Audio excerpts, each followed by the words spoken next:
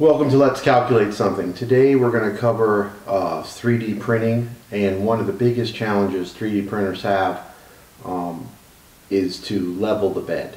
And most issues that we see that come up about poor quality prints or bad benches or whatever, it a lot of time centers around leveling the bed. And so what we're going to do is we're going to go through a few things. We're going to leverage OctoPrint, which I have a video on how to set up with a Raspberry Pi. You can set it up with other devices if you can't get your hands on a Raspberry Pi. Doesn't really matter as long as you're using OctoPrint. There's a bed leveler in there that we're going to use. And then there's a lot of features in that bed leveler that a lot of people don't know about. So if you stick through the video, you're going to see what they are. And I've made a couple things. So first of all, we're going to upgrade our bed leveling system with this little kit here from Creality. There's equivalent kits for other printers as well. This is the one I chose. You can find it in the link below from our affiliate link. If you purchase it through that affiliate link, you'll help the channel out. It doesn't cost you any more. But what it comes with is some really nice alloy wheels, 4 of them, and then a much stronger spring. Sorry. This spring is a lot more stiff than the springs that come with the Ender. We have an Ender S1 Pro that come with that, and it lets you hold your level a little longer because as the print bed moves around and accelerates, those little vibrations tend to get your bed out of level. So this stiffer spring will hold that level a lot better. It's a yellow spring. You'll see the ones that are on the machine are orange spring. This is just a little stiffer. Comes with a new screw, which you don't really need. You can use the old screws if you want to. But this spring is going to help us. And so we're really going to quickly install this. This is a pretty straightforward installation. And then we're going to use OctoPrint bed leveler, bed imaging to re-level the bed. And that's going to be where we bring into play a couple extra things. So I made this little guide here, which is a pointer, and that pointer is going to be used with a tiny protractor that I made, and you can get the links for both of these. This is on Thingiverse. I printed this guy. I printed 4 of them, and they go on each wheel. You set that up, and then basically when we look in OctoPrint, we'll know how many degrees we need to adjust, whether it's up or down, each wheel in each corner of the bed to get it level. So this way you're doing precise mechanical calculated amounts of movement versus guesswork, because the guesswork causes you to do a lot of trial and error, re-level the bed, check it again, and it takes a long time. This method, which I'm going to show you, is going to save you a lot of time and get your bed level as accurate as it can be. You may have some little warping on the bed. We're talking hundredths of a millimeter now, so it won't be perfect, but it's going to not get in the way of your quality of your print. Okay, so stick with me and let me take you through exactly how we did that, so you can learn and you can do it too. All you need are to buy the kit and print these little inserts. And then I have a file that I've made this in Excel. You can print it out on, I printed it on nice cardboard, and then you can, heavier cardstock, I should say. And then you can print those and use them in each corner. And we'll talk a little bit about how to know whether to turn counterclockwise or clockwise. We're going to go through all that. So you're a few minutes away to being able to level your 3D printer bed better than you ever could before. Okay, thanks, and we'll jump into the video. Okay, so now what we want to do is set up the bed visualizer, and the way we're going to do that is we're going to go to the plugin manager. We're going to go to Get More.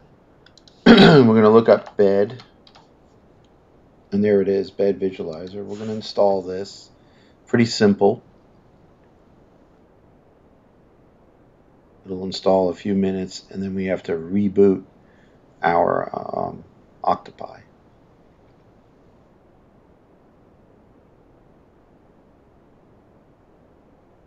Okay, so let's restart.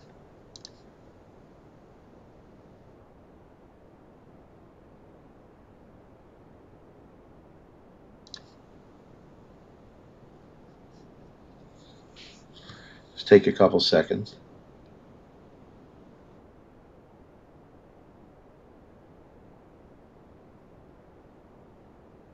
After this reboots, then we want to go ahead and we're going to go get the G code that's necessary to load into it. And from there, we'll be in pretty good shape. We shouldn't have to do a lot more, and we'll get into leveling the bed after we install the new leveling set.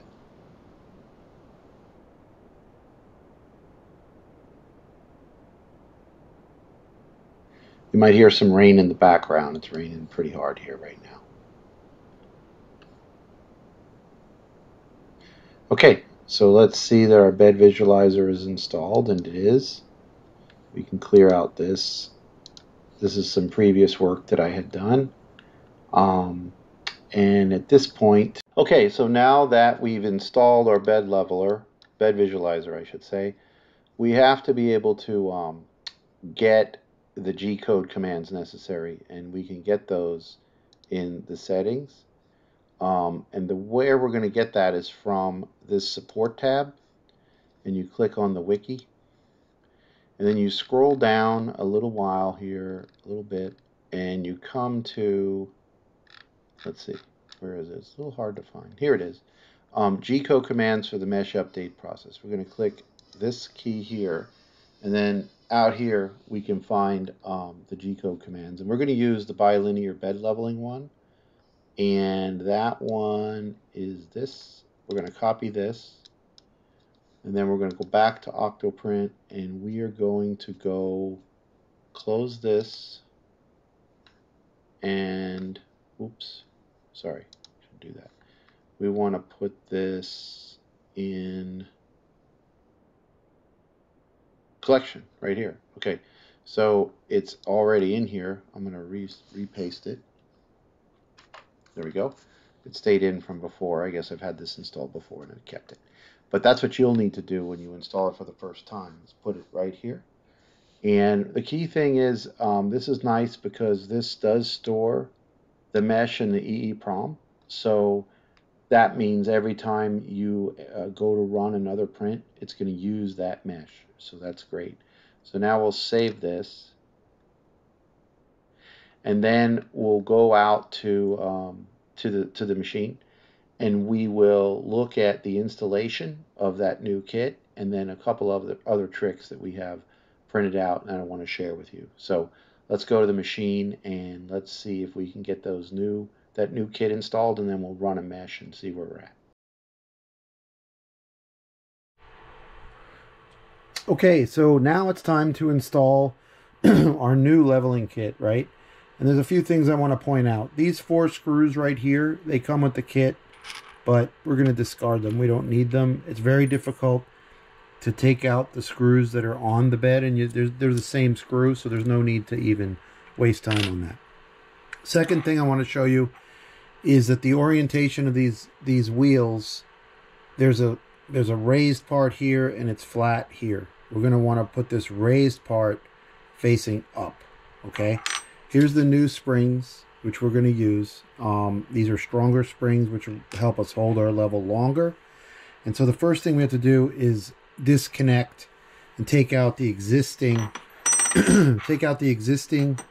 wheels and leveling system, and then we're going to replace this. And I'm going to show you a trick, so stick and watch this, because there's a nice little trick to get this back put together quickly that I want to share. So let's take these off.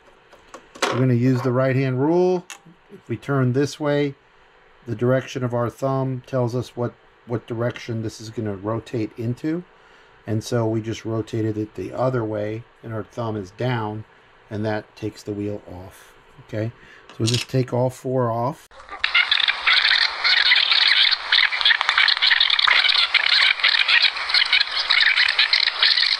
Take off an old spring, put on a new spring, try to go back into the same spot if you can. There we go. So the new spring is installed. Kind of find that hole again. There we go.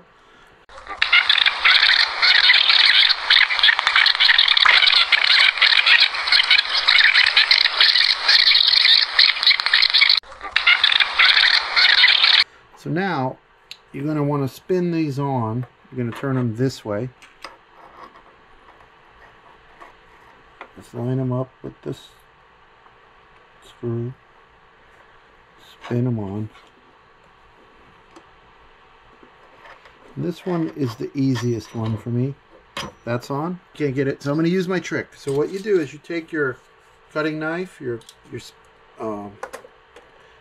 you put that underneath, and you use it to hold it.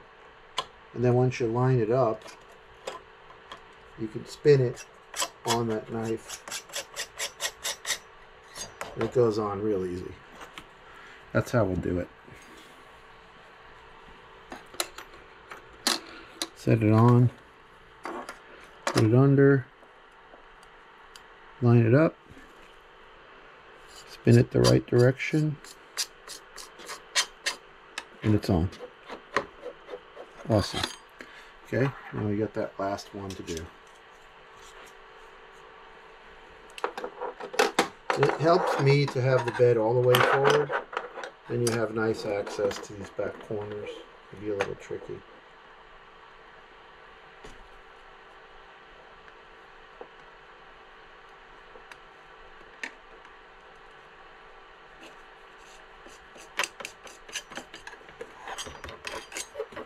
Okay, so they're all on. Now what we do is we'll tighten them up. I like to tighten them up about halfway, a few turns. So I see some tension. You can see the space in the springs. You don't want to go too far.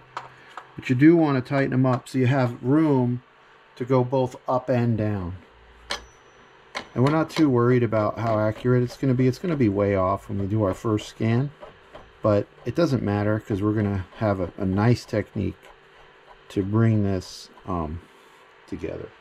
So we're going to go this way, and you can actually see the bed tightening down.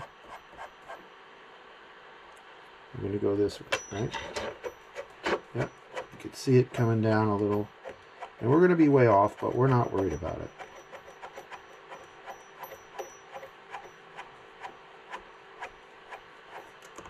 All right, so I think that's pretty good. We got some tension. I could feel the tension in the wheels. I like to go about halfway, and we'll see. Not halfway, but a few turns. That's all you need. So now what we're going to do is go run the visualizer, run the leveling, and we'll come back and make adjustments.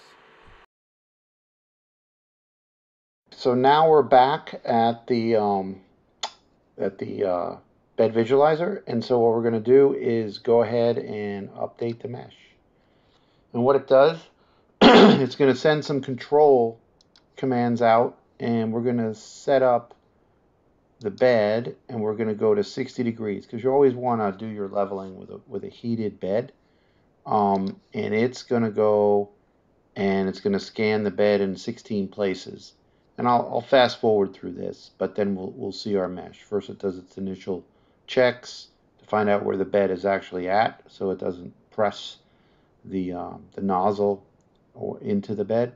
So it's going to find that out. Then it's going to pull over and wait for the bed to heat up, and then it will go ahead and start. So let's see. Let's watch our temperature climb. This is a cool thing about OctoPrint. You can watch the temperature. It's up to 44 already. And you'll notice I'm going to overshoot it some. And I haven't tuned this yet. I need to do that, and I'll do another video on that. You'll see. Okay, so now you can see it's starting. It's getting the mesh, and it's going to run that, on 16 different points.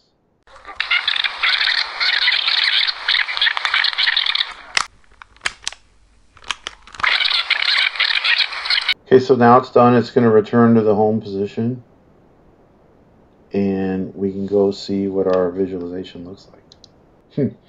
Horrible. Okay, so it's way off. I mean, that is as bad as you can get, but that's okay because we have a trick to get that done. All right, so now what we can do is look at this. Let's learn a little bit about. So this is a three-dimensional representation of our bed.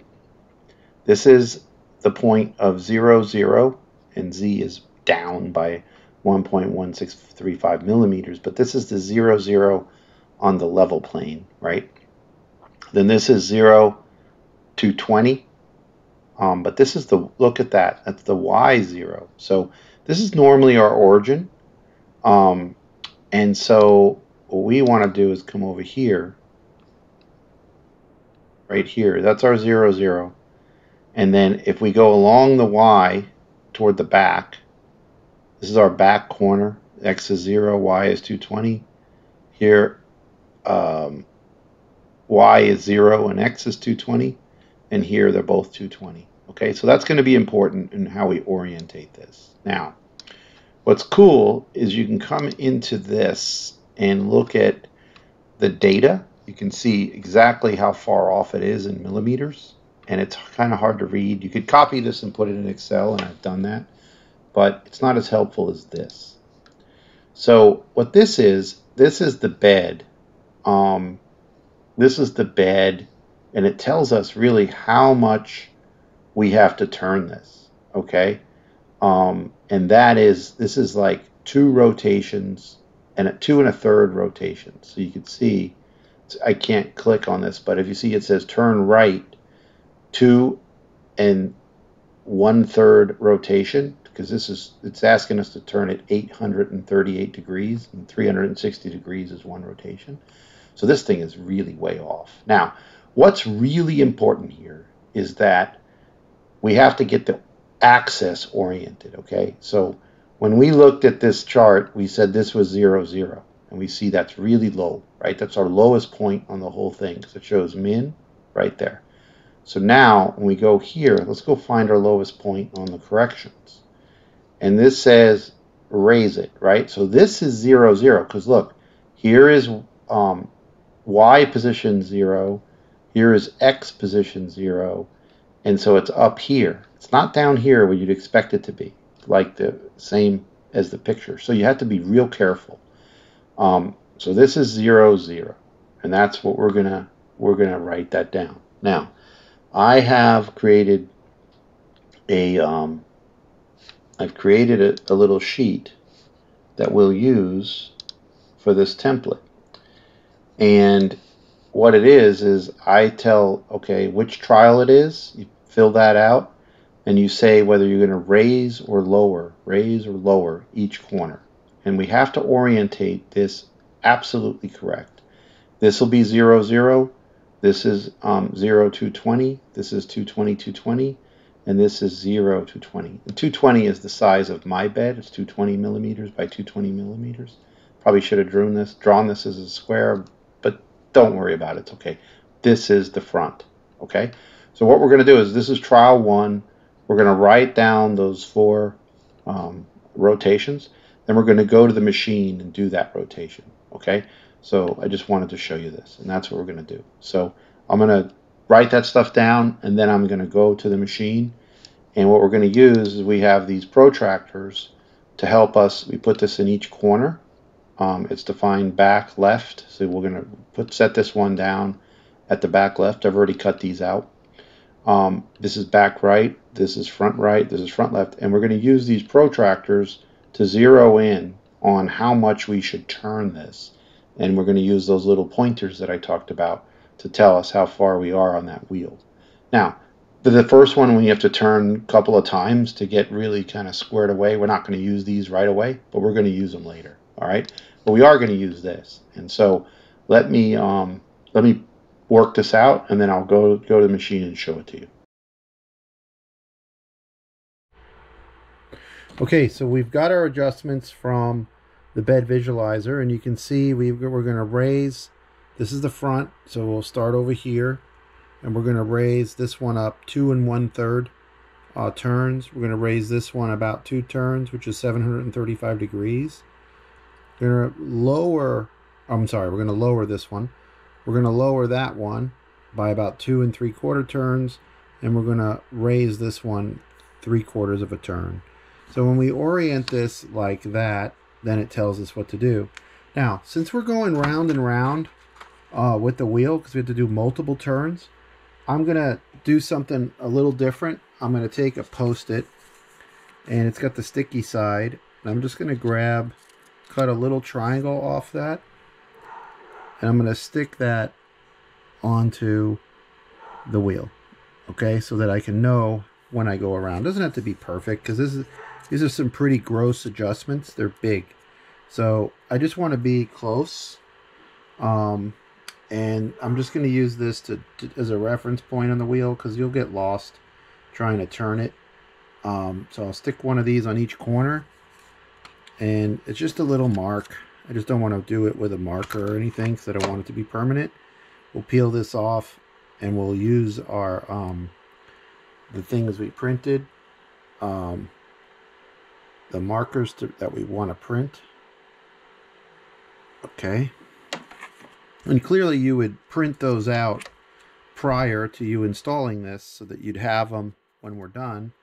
And you could do that with the bed how you had it. They're not too demanding from a printing point of view. You'll be able to print them pretty easily, and you can get them on Thingiverse. The link is in the comments, and you can use that to print those out first, so you have them. And I'm just going to put these on each wheel as a little reference marker. These here are not designed to go round and round. They're designed for finer movements, and so they will fall off once they go past that point. So you'll want to use the Post-it, but then I like using this because it's very pointy and consistent. Okay, and you print these out. There's 4 of them on Thingiverse. You'll get that print out, and you can print them out. Okay, all right. So let's start our turns. So you can lay this right here. We know this one is going to turn 2 1/3, and we're going to go up. Okay, so we want to go up, so that means we want to be able to turn it this way. Okay, down. So we're going to turn that down 2. There's 1 1/3 turns. There's 1, 2 1/3. Is right about there. Okay, this one we have to turn down, so that means we're going to tighten it up. We're going to turn it this way. We're going to tighten the spring, which is going to bring it down to about 2 turns. So there's 1,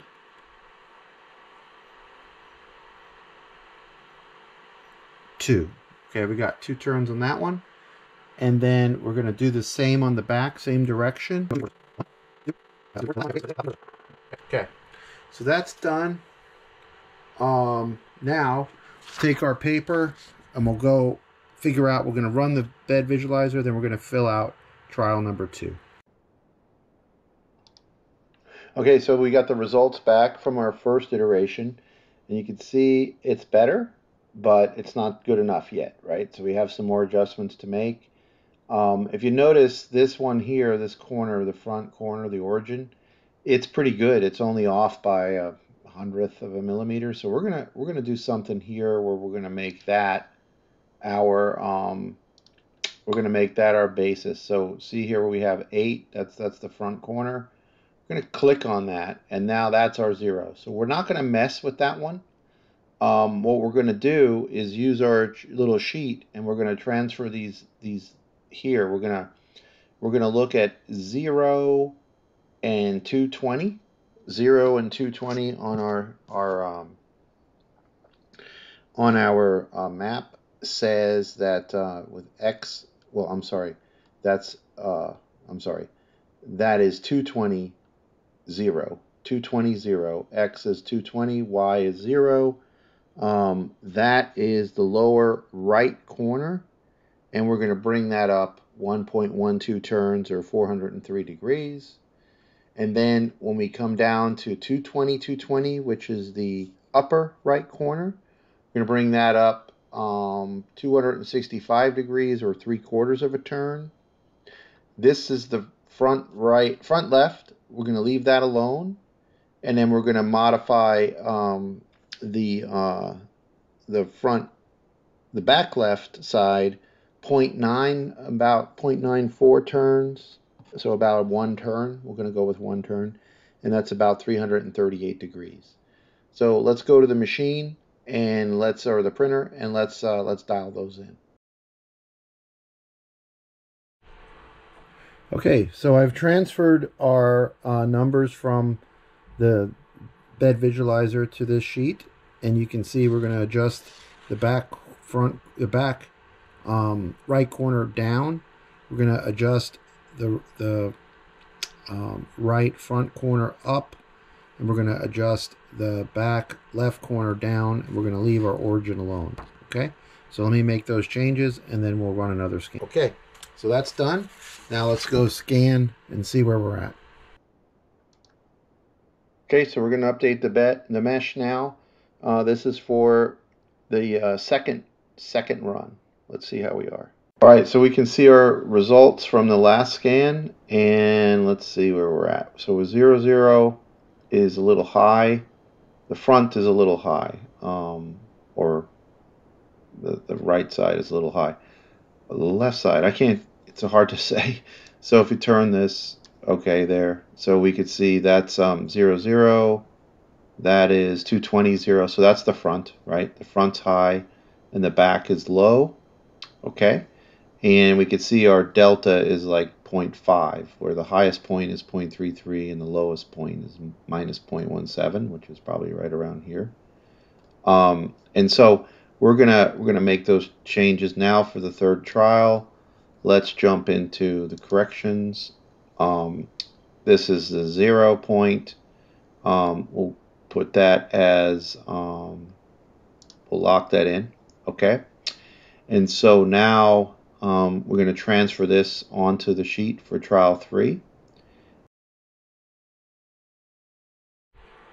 Okay, so for our setup for the third iteration or third trial, we're gonna use make some small adjustments here.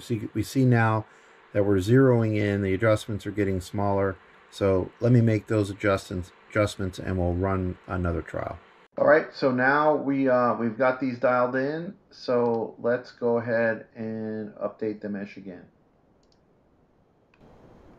The temperature coming up, same drill as before, and you can see the head is starting to move around, and it'll go.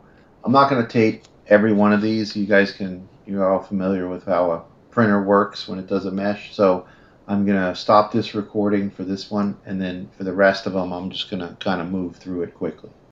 Okay, so wow, this is excellent results. We got some real leveling going on here, low about 0.06, max is 0.14, and now we're down to 0.2, which is a great improvement. And so let's see what adjustments are necessary next. You can see if we pick our origin as our 0 again, we're getting into like less than half a turn, very, very minute deals. So now we can start to use our template for the rotation in our little pointer that we printed out. So we'll be doing that in a second. I'll transfer these to our sheet, and we'll go from there. Okay, we're back at the machine for trial 4, and you can see that now the movements are much lower. We don't have to go full rotations. We're going partial turns. This one is the biggest change we're going to make. And so what we've done is, and I'll bring you a little closer, is we've installed the guides, right? So this guide is sitting at 149 degrees. I have to raise it. I'm going to follow my template. I've got my protractor built in here. Okay, so there it is. It's the front right. It comes from the template that you'll find on Thingiverse. And so I'm going to rotate that one. I'm going to rotate this one. That one has the pointer as well, as you can see. And then over here, we're not going to rotate this one, so I didn't put the pointer on. That's our 0 reference. And then back here, see if you can see that a little better. Back there, we have to rotate that one only 40 degrees. Okay, we're going to raise it, so we're going to take it that way. So let me make those rotations now, and you can see how this works. Okay, so this one has to go 149. I put that index or that pointer at 149. Just going to rotate it till it gets to the 180 over here, and or the 0. That's our 149. That's a raise of 149. That matches right here what we have on the card. Now this one has to raise 27 degrees. So we can look carefully. We can line this up.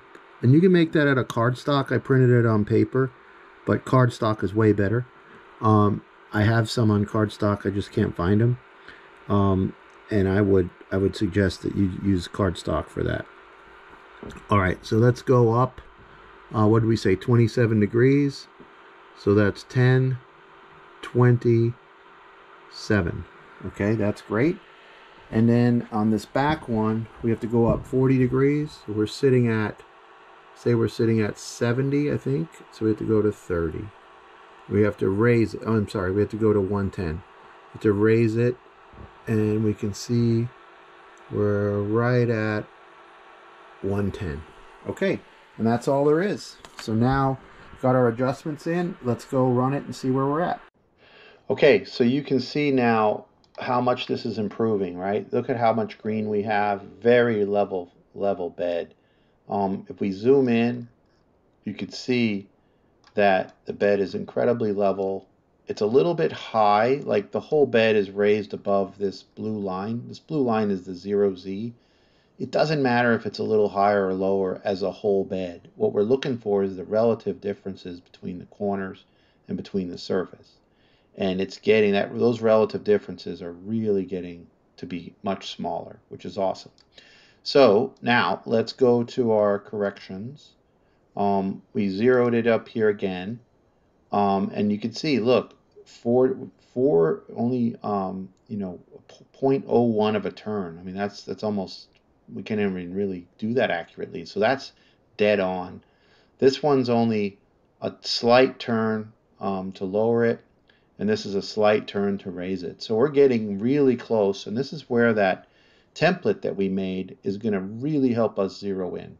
So now you're seeing the benefits of downloading that Thingiverse template, putting those on your bed so you can understand what direction to go for the little protractors, and then using those inserts because they're pointed and they're very accurate. So excuse me, sorry, my phone rang.